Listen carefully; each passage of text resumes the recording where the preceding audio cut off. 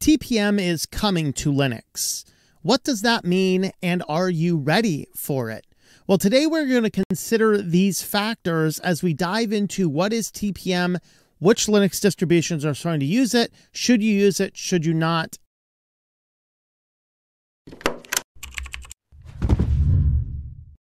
Thanks for checking out this video. Again, we're going to be talking about TPM because another distribution is coming out with active TPM support. And we want to talk about what this could mean, and we want to do a deep dive looking at the Trusted Platform Module, which is what TPM stands for. And we're going to talk about the implications, what is really good about it, what is really bad about it, and the types of things that we might want to consider. So in this video, we're going to talk about what is TPM, why is it useful?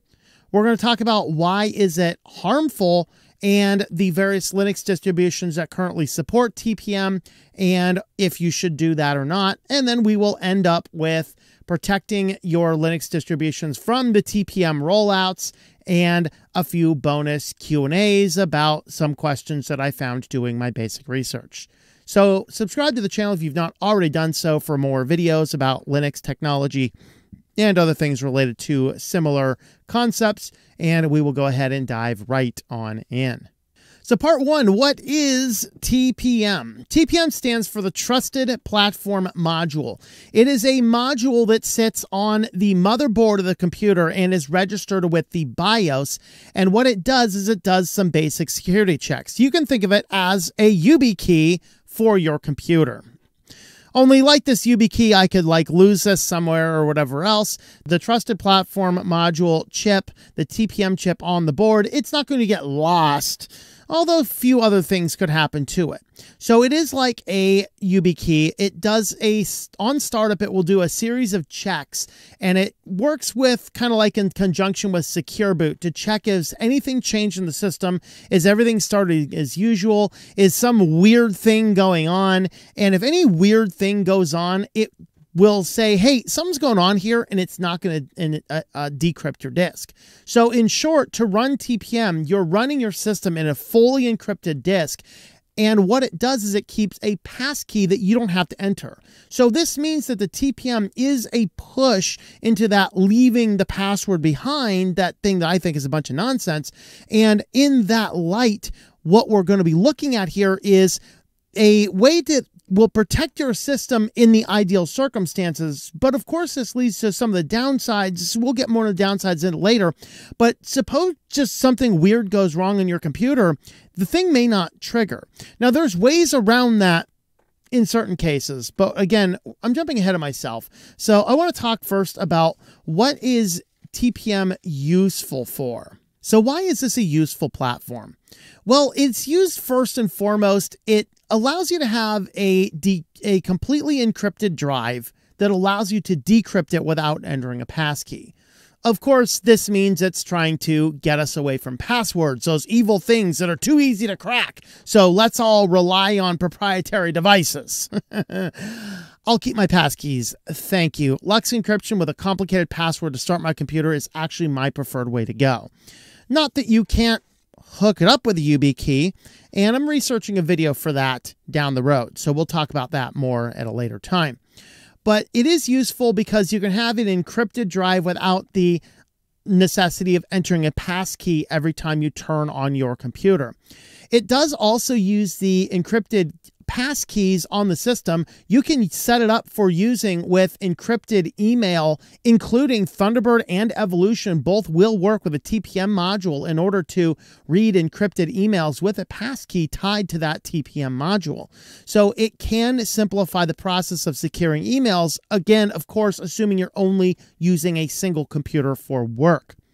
Now, it will prevent tampering with the system. So if somebody comes in and tries to throw on some extra piece of hardware, maybe they slip some USB key in the back somewhere that you think nobody will see, which is going to do a hardware misconfiguration. Maybe it's something that's a keylogger of some form or another. The TPM is going to go, something's weird here, and it's not going to trigger. It's going to give you a warning that you can look into it.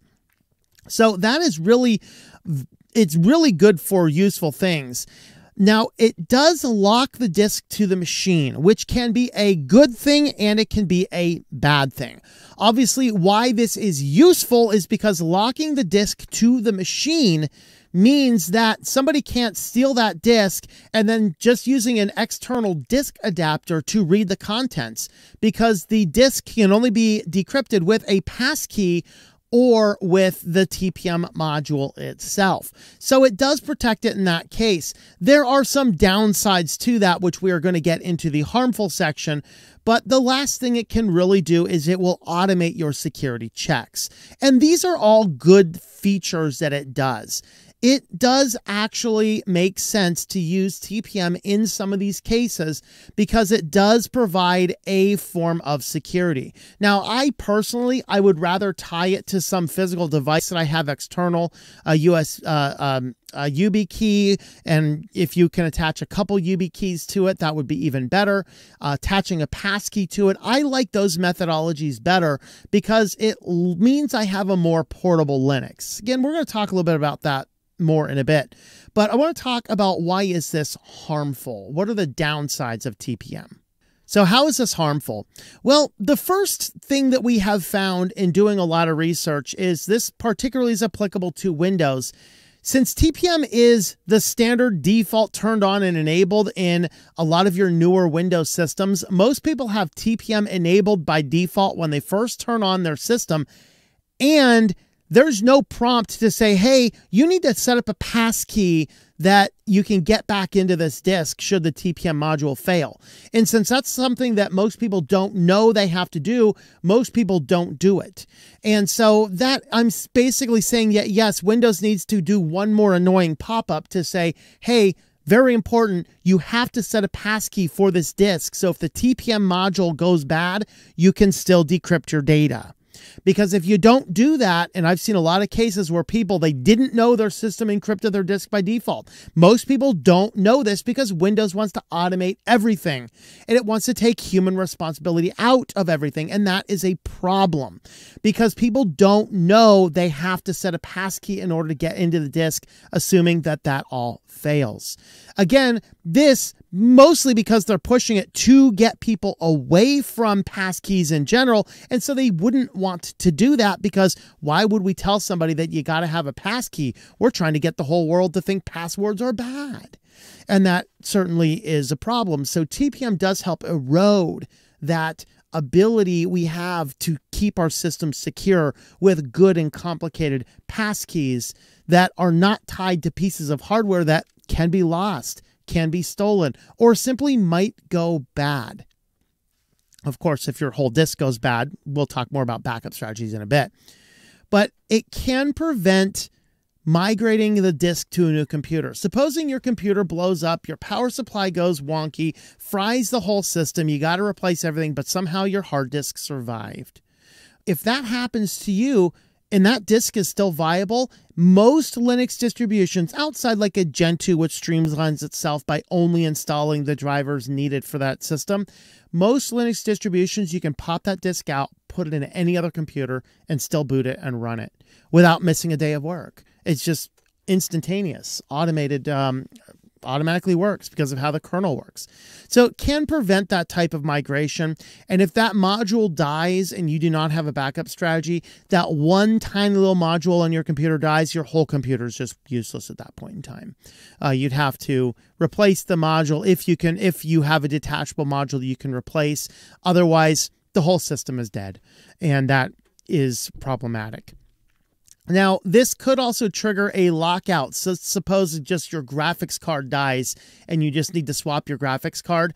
That could be enough to trigger the TPM module to say something is unusual and will prevent your disk from being decrypted, thus preventing you from getting into your operating system because something like a simple non-TPM related piece of hardware suddenly died.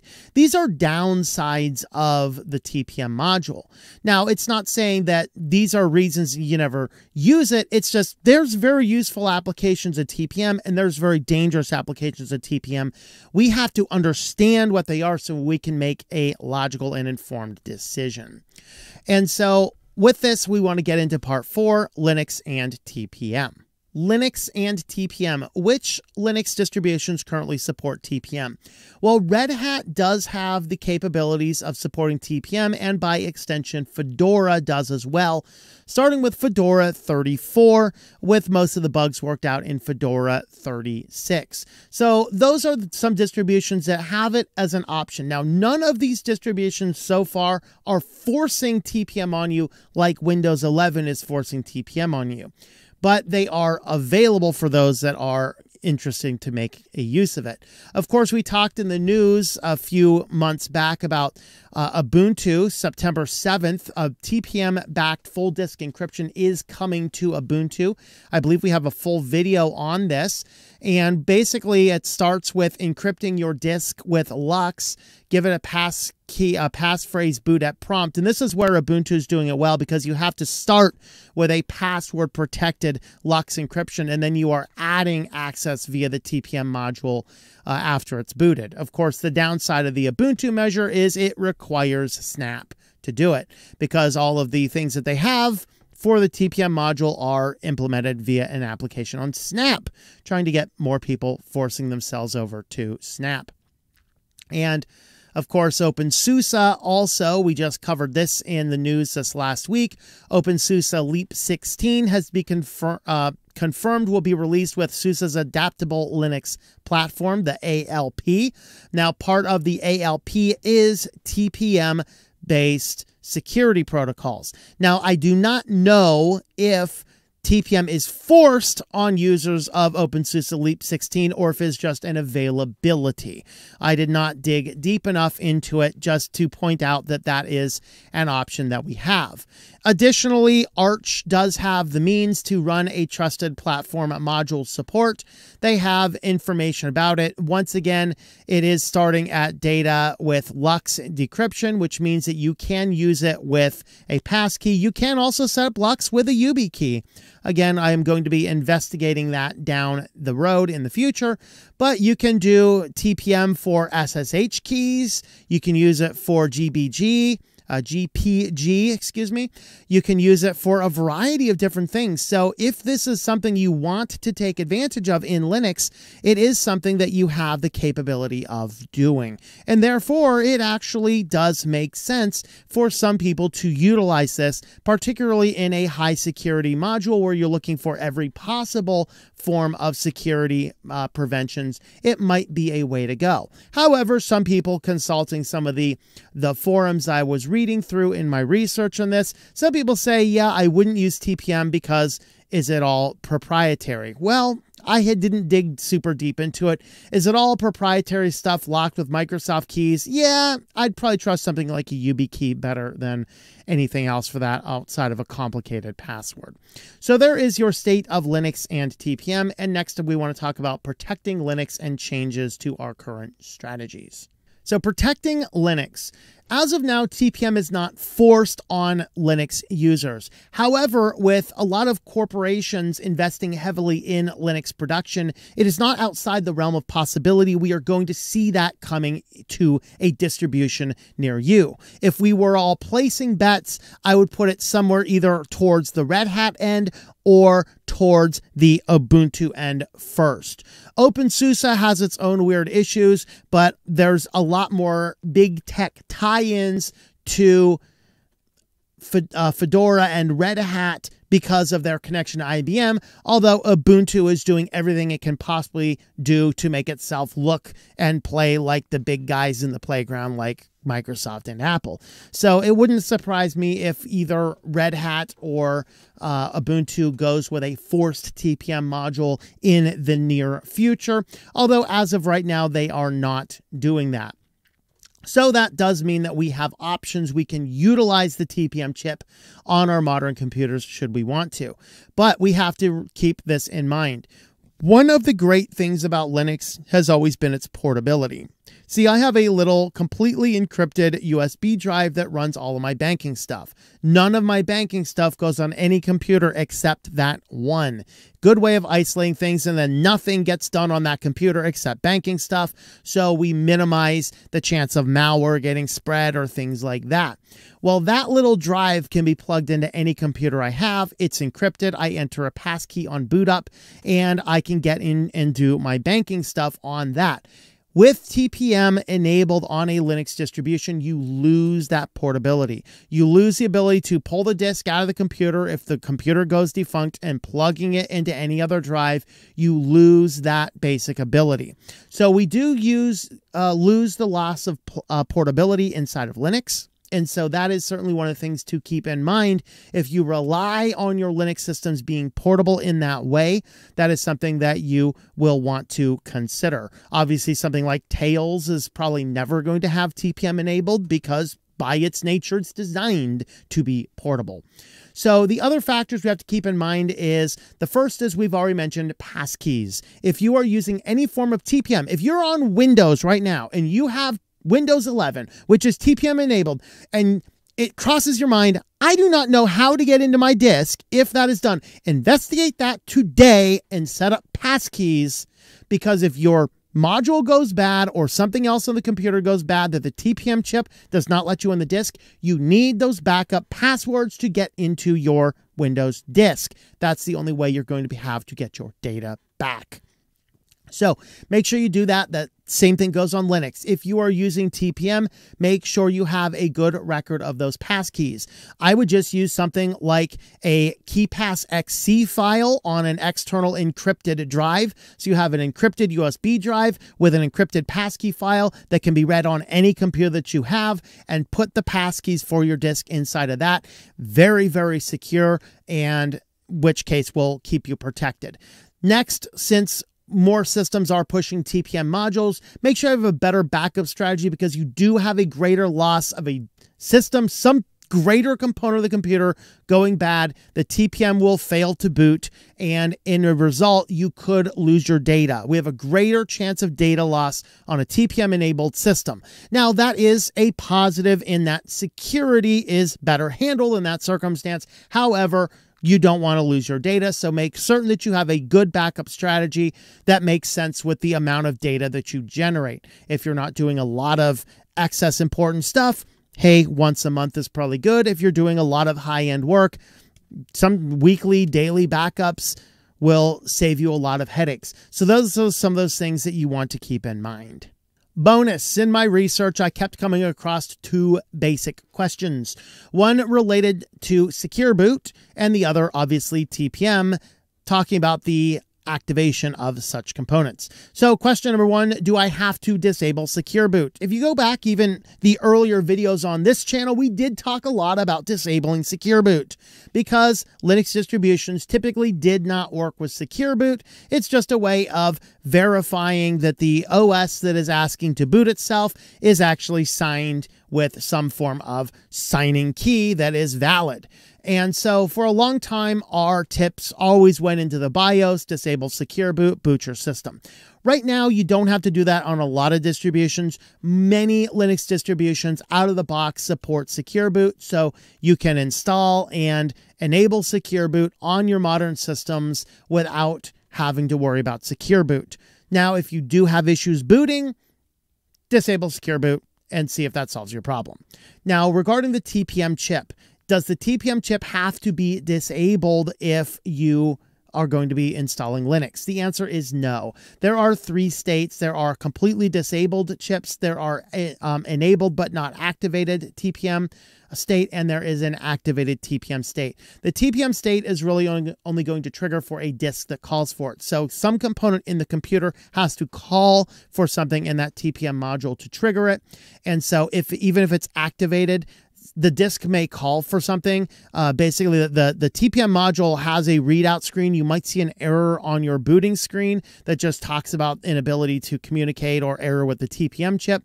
But if you've never set the TPM chip up to run with your distribution, it doesn't matter. That error is inconsequential. You can disable it if you want to, if you're not planning on using it. If you are planning on using it, obviously keep it enabled and activate it with your system, but you do not have to disable TPM in order to install Linux.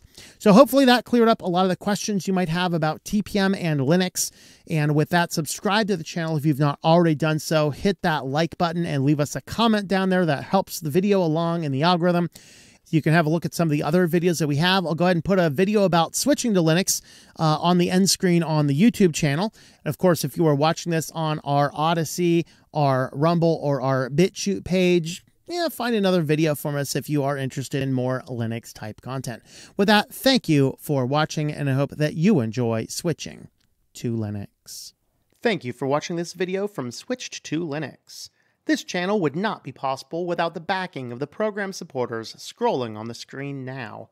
You can be a supporter at Patreon at patreon.com/TOMM or at thinklifemedia.com.